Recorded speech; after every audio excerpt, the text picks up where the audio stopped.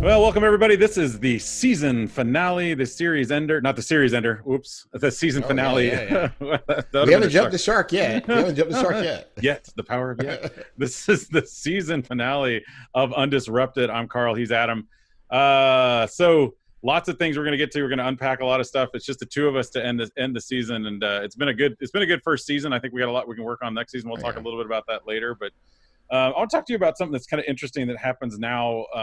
It's been happening before the pandemic. It's happening now, and it's this idea that when we don't have a seat at the table, when tech leaders don't have a seat at the table, a lot of times decisions are made, especially when it comes to training, that we're not even involved in. So like you'll have a curriculum department. This happened to me once, where a curriculum department brought in this whole training series of stuff, and we didn't even have the actual software. We're running iPads, and I think what they were training on was like Flash based or something. Yeah. I was like, we just spent something thousands of dollars, and we can't even use it. You ever have that happen to you too?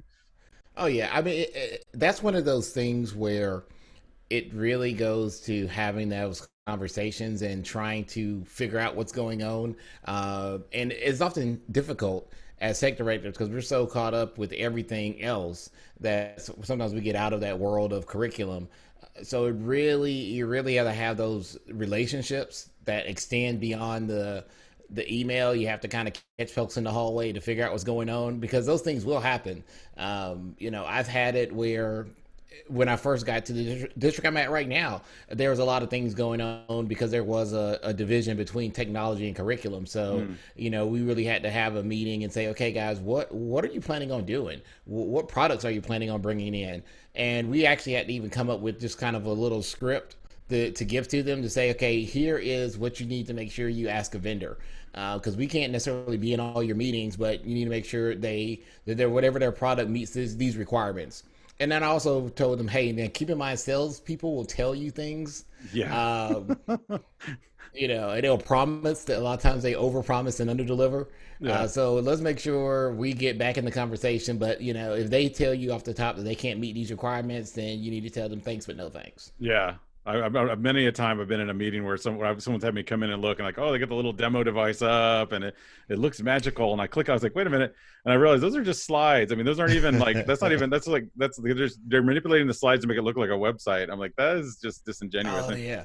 And once they take the check, they run. Yeah. Yeah, because I hate those. It's like, show me a live demo. Don't show me the demo that's a MOV file that's in your presentation. Like, no. I'm going to hit play, and then you're going to sit there and, yeah.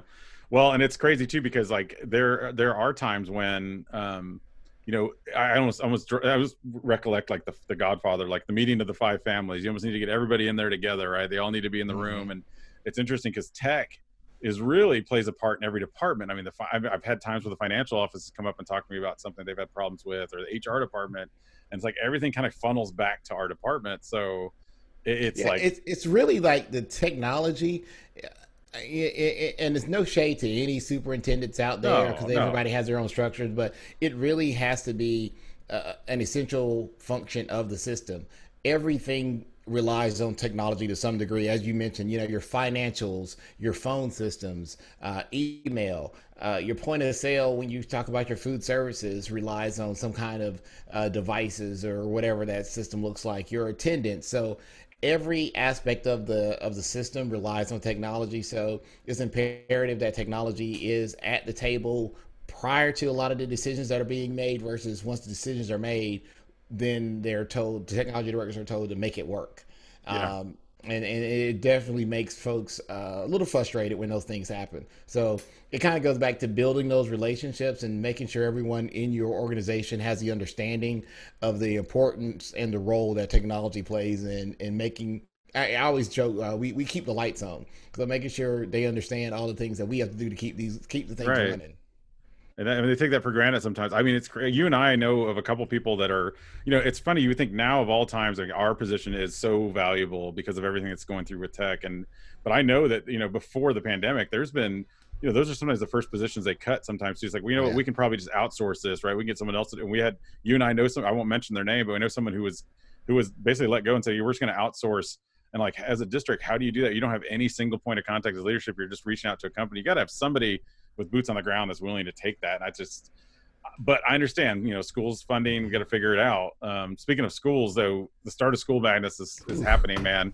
I mean, by the time this thing airs, I think we'll be half the schools will have started, maybe or not. I don't know about back you. down. I don't know about you in Georgia, but they keep pushing here. I mean, it's like not our local district in Austin, but most districts are going like, hey, if we can go to September 8th before we open, they're giving themselves more time, so they're pushing back to the 8th instead of opening on like the 18th, I think, of August. So what are they doing in Georgia? Yeah, I know. My district, we were initially planning on starting school on the 3rd of August, and that was our initial start date. But then, we kind of saw the way things were heading, and it was a pretty interesting debate. Like right in the middle of the board meeting, we ended up changing our start date. They were pushing at one point to after Labor Day or right before Labor Day.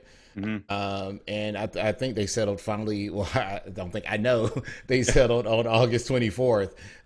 But that is depending on anything that's going on right now. So I know for us, my superintendent is having conversations with the health department like every day.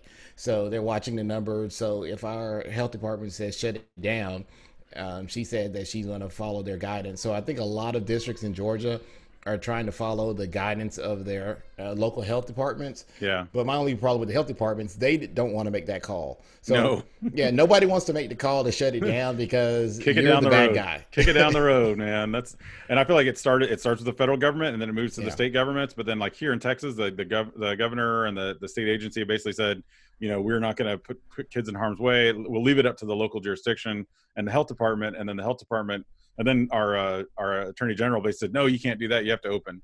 So it's like, and then here locally, it's like schools are basically, the superintendents are saying, well, we'll leave it up to the principals. Like how much further down can you kick it before, like at some point someone's gonna have to make a decision and say, guys, we're going to open or we're going to close. But there was a superintendent named Dr. Woods here in Texas. And he put out a statement like yesterday that is getting a lot of fanfare. And basically he said, I'm not opening our schools because it's not safe. You can decide not to fund me. I'll see you in court.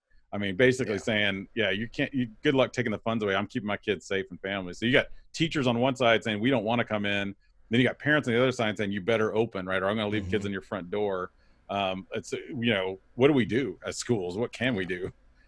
I mean, because even when you start talking about some of the various models that are out there, I know we are planning on a face-to-face model. We gave our parents in my district the option. A lot of districts have done that to give them the option of face-to-face or a blended type using a learning management platform, Canvas, and Zoom, and our camera systems in our classroom, or doing a full virtual academy model. But all of those models at some point, we want to have the kids in the building, and I think that's what everyone needs to understand. That I think all education systems want to have their kids in the building. That we do understand that is the best place for kids, but I think I may have mentioned it on a previous podcast. You want them in the building, but if the building's on fire, you can't have them in the building. It's like, no, wait till the fire goes away. The most creative thing I've seen so far, I saw this week, and it was a school in Utah, and this guy, the principal, basically is running around, and he's just buying tents. Those like big, like almost like wedding tents. Well, they have now because no one's having weddings. So he went and he found 33 of these things, drove all around, and he's set up basically school outside of his building. So he's given every speaker, every teacher their own little PA, putting everyone about 100 feet apart on this huge field. And you can do that where you've got space. I mean, obviously inner city New York, you can't do that. And he said, he planned to go all the way to Christmas. He said, you know what, when it starts snowing in November, kids show up with their snow clothes because you're going to be outside learning in the snow. And that's how they're going to do it. I was like, that's a creative approach too. I mean, we can't create bubbles, right? Yeah. Oh, I don't know. The NBA's trying that right now. We create a bubble in the school. The kids can't go home. We bring the food in. Tell the parents, hey, you see your kids in December. You can Zoom or Skype in and see your kids. We just need we need Hogwarts, man. It'll be magical. Yeah, there you go. It's a boarding school. Just keep it that way. Let's turn all schools into boarding schools. I mean, but even you're seeing now with the sports league, they're shutting down some of the baseball games because they're having some outbreaks. So I just hope that the schools have the backup plan in place to start shutting things down not if, but when they start having the cases spiking, because that's going to happen. And when that does happen, it's going to be that piece to have the access at home for kids, because we do still want them to learn. We knew we were in triage mode, putting duct tape on your boat, fixing the leak, but no one wants to put the duct tape boat back in the ocean. We got to make sure we have some plans in place. So, for when that does happen, what advice would you give parents? Right. And that's the thing is, like, I know as a parent, I'll admit this on the podcast, we've sent our kids in probably questionable. I mean, obviously before COVID, but like, I think you're a little running like 99 degrees. I think you're okay. You got a little sniffles, because kids sometimes just like, oh, I feel, and I take Papa Tylenol and Papa Tylenol, and then roll a can of like cold Coke on top of her head. All right, when they come to do your temperature check. But I mean, that's already happening. I mean, and here in Texas, I think a school opened this week and they had the same thing happen. It was within the first 2 days that one kid came in, it was asymptomatic, next day symptomatic. They had to close down the whole thing. So, yeah. But even with the temperature checks, you got to make sure you have the right system in place. I know here, my wife went to go get her nails done. And the way here they have it set up in Georgia, you have to wait outside and then they check your temperature and go in. Well, it was 100 degrees that day. And so, And so when they checked her temperature, it was high. And so she had to sit in the car for a second, run the AC on, get her body temperature down, and get in line again. So that's one of those things hopefully schools are considering when they're talking about checking kids' temperatures, at the bus stops before they get on the bus or when they come in. That whole thing is still going to delay the school day because you're going to have those false positive high temperatures. And like you said, parents are going to pop a Tylenol in the kid's mouth and shoot them out there and see what happens. Because they may not have a choice. Yeah. I mean, we have our pool. To go to our neighborhood pool, they check you on the way in, but there's one particular lifeguard who holds that little temperature gun right up to our foreheads, and like 2 or 3 times every time we go, our kids look like their temperatures are high, but all the other ones check them. And just because they hold it at a little, I mean, even the training of how do you hold those things, that's not consistent. So there's times when they've seen, oh, your kid's got a little bit of fever, and I was like, no, we just walked here and it's hot in Texas, but. What advice do you think for parents though going into this? I mean, so I don't know what you're planning to do with your kids. I know, for us, we've already pretty much claimed we're going virtual because we can, and I know that's something that a lot of people don't have the opportunity to do. So we're planning on full remote for the first semester. What are you guys planning? Man, we've changed our minds so many times. And right now we're still 50-50. I think we signed a paper to send them to school. But as we're looking at the numbers and things, we've had serious conversations in our household. And as you said, we are at a point where the technology isn't a problem for us. It would just be the childcare piece, which is one of those things that I know a lot of families across the country are dealing with, especially educators that work in, my wife is an educator as well. So we both work in our system. So how do you have some of that kind of solutions? I think we mentioned it in our last podcast. You were talking about some different the learning pods. Oh, learning pod. Yeah, the neighborhood pods. And so those things are going on. But, our thing is right now making sure parents are aware of what all their options are for devices and connectivity.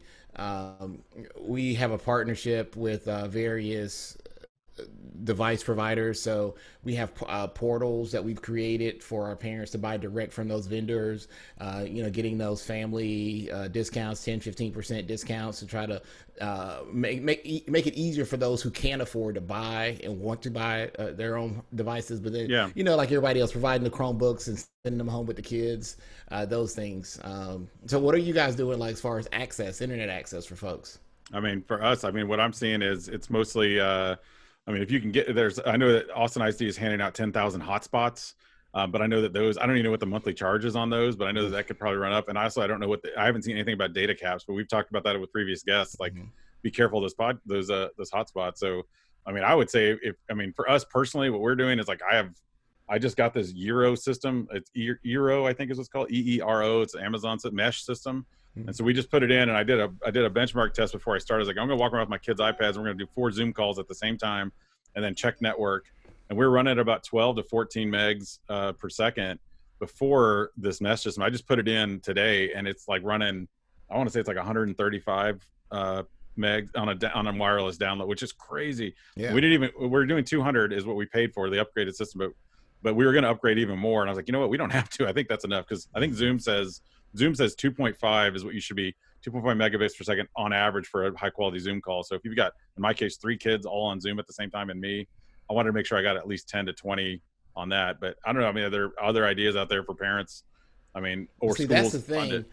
You understand that based on your background knowledge, your educational experience, your job. You understand, looking for what you need in order to get things done. So I think it's very important as technology leaders and school systems that we put that information out to our families. So as they are talking to their internet service Yeah. providers, they're able to have the conversations and understand what type of package they need. Because we don't want what we don't want is parents and families to be upsold and getting a gig when you really You don't don't need need a it. gig. Yeah.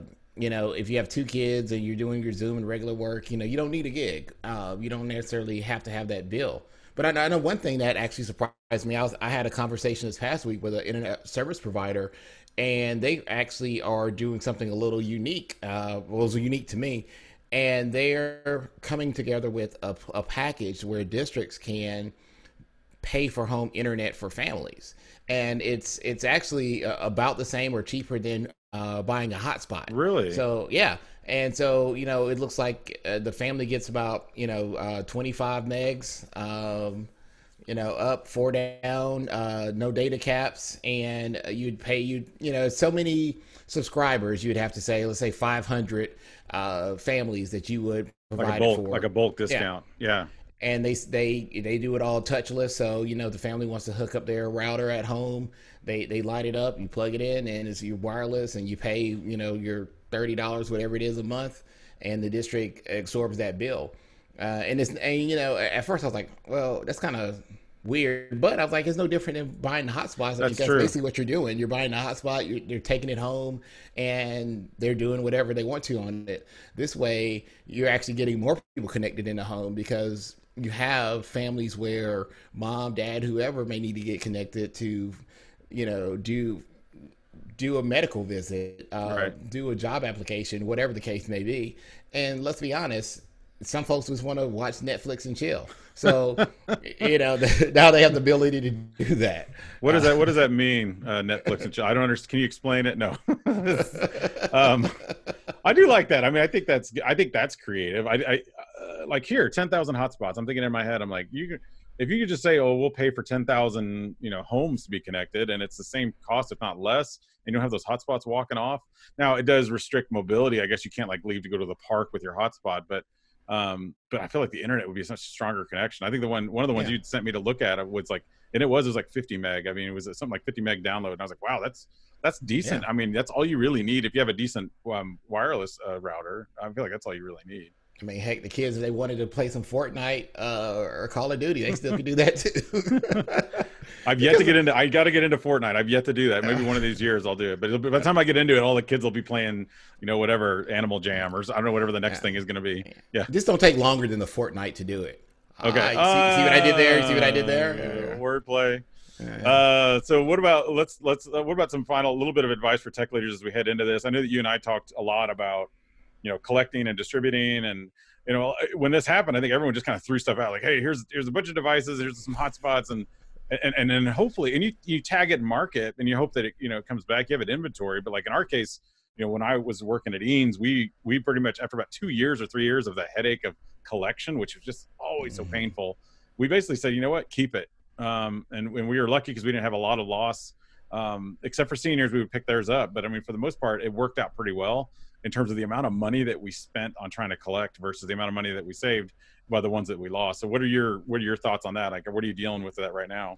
Yeah, and I think you really hit the nail on the head. You have to put those structures in place, the accountability aspects. You have to know who has what device, how many devices are been pushed out at various locations throughout the district. When you're trying to collect it, your emails, your school messenger calls, letters to the house, all those things that you would normally kind of go through. You have to definitely take those steps. And my thing is make sure that you're notating all that stuff. If you have tried to reach out to the Smith family, make sure you have, just like a classroom teacher, when you have to have those call logs, have all your contact logs and all that kind of stuff. Because, as the tech director, if I come back and say, hey, we have 100 devices that were not turned back in. But I need to be able to say for each one of these 100 families, this is what we've done for each one to try to collect them. because I want to make sure they know that we've done our part.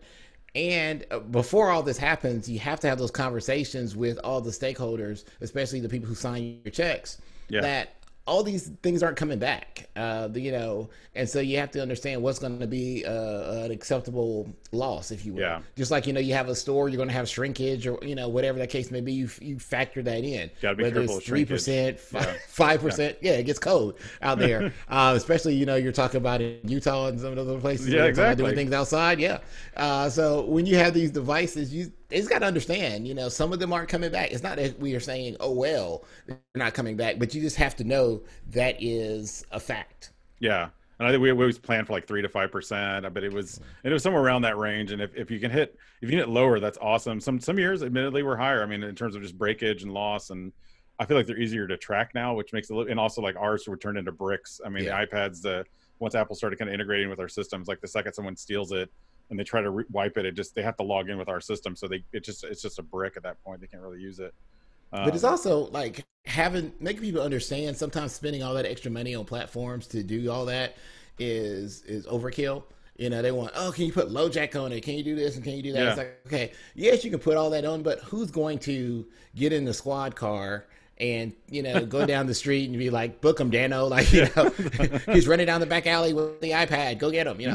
Like you can do all that, but what are you going to do with that information if you're not going to have the police or a school officer go to someone's house to collect all this stuff?